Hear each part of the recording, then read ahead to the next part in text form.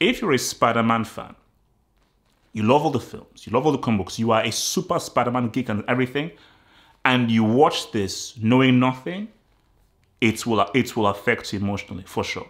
When certain things happen in the film, like the cinema pretty much... I've never seen a cinema explode like the way it did. Because I thought that it was crazy when I saw Endgame with Captain America.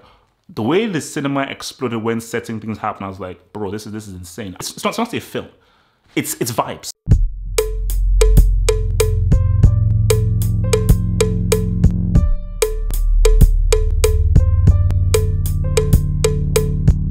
No, I'm not a dick.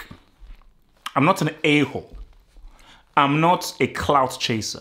You see, I have a channel, The Football Hut, where, and that's the beauty about football is, bro, you don't have to spoil things for people to get views. You don't have to ruin people's experience to get views, and so forth. That's what beauty. This is my passion. It's my passion. This is just my passion that I have here for film. And because I love film and I appreciate how special film can be. I mean, look, I don't know whether you can see it. Okay, I don't know if they can see. That's a heat. Okay, can you see that? Look, see. That's heat. There you go. There we go. You can see that. Look at that.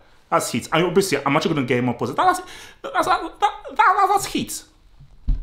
Would I want to ruin the experience of heat for people? You know?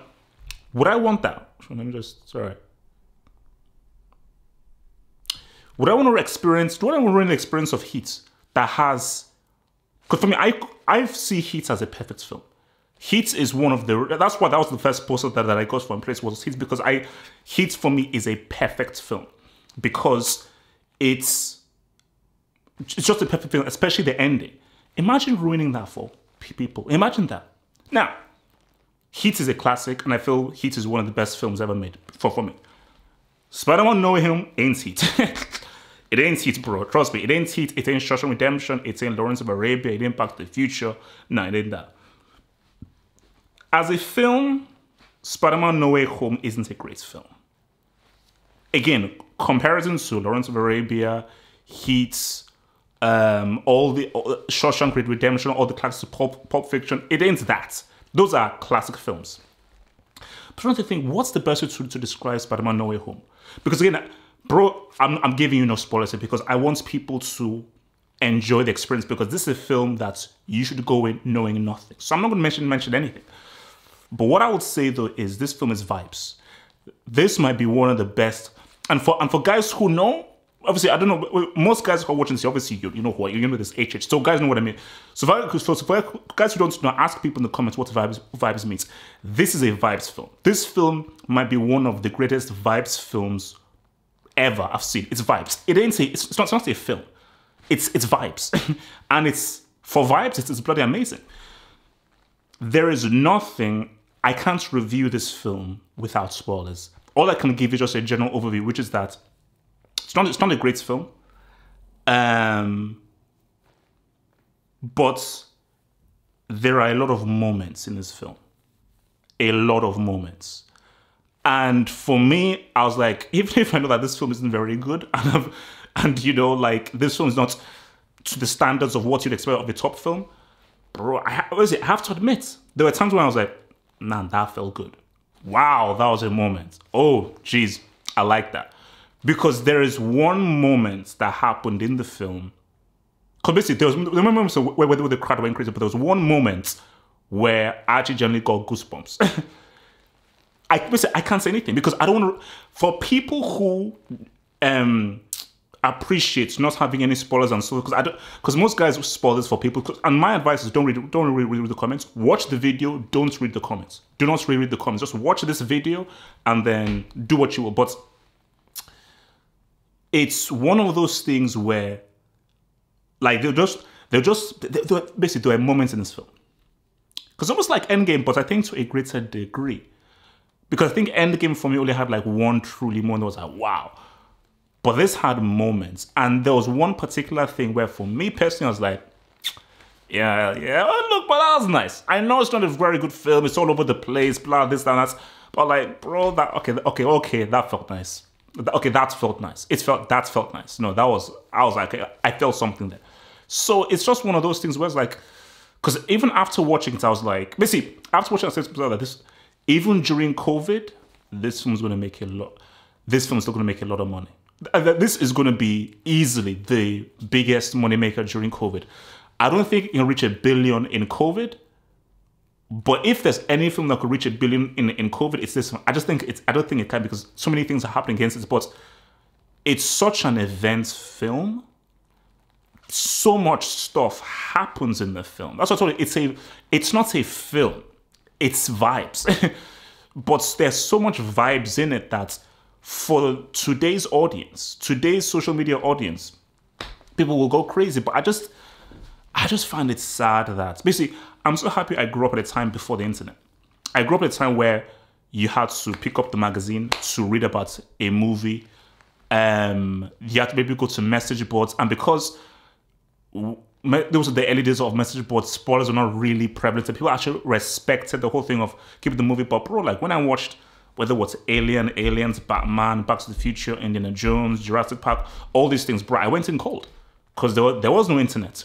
There were no people reading anything. So I went in there cold, watched it, I was like, oh, geez, damn. And because you have a better experience. If you know something beforehand, it won't hit the same if you know nothing beforehand. And my thing is that I just don't know how many people, but if I envy the Spider-Man fan, who's a fan of just all the films, the comic books, and everything, if a Spider-Man fan who doesn't have the internet or doesn't go on the internet, knows nothing about this film, because if you can somehow go into this film knowing nothing and you're a Spider-Man fan, it will blow your mind. This film will blow your mind. That's the thing. I'm not saying it's not a great film. It's not a great film.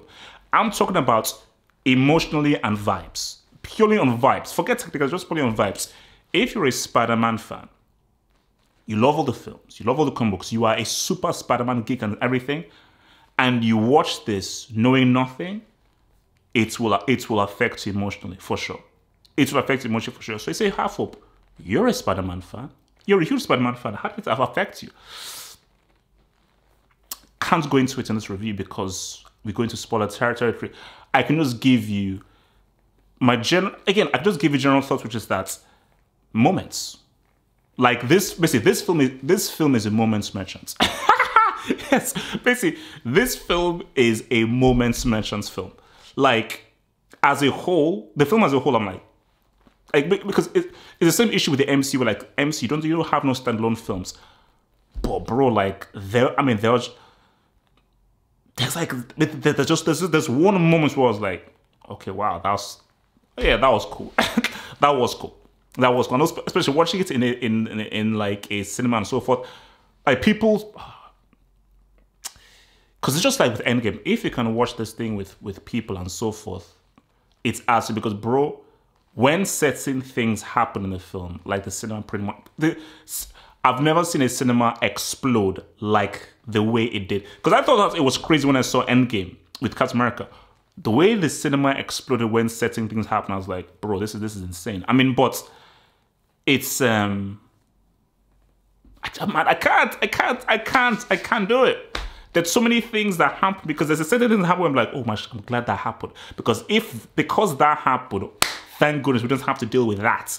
So because that happened there and that happened to that, this means this thing now means I can now get what I want here. So basically, I know this is very cryptic, but when everybody has watched it and so forth, then I can have that, because I'm going to do a whole spoiler discussion afterwards, which can be viewed for people who've already seen it. But all I can say though is, it's a vibes film, man. It's a vibes film, and I think that, you know what? Not every film is going to be a classic. You know, every film is going to be The Matrix, or Blade Runner, or Indiana Jones. You know, not every film is going to, or like Predator. Not every film is like that. But what this film just represents is, what does this film represent?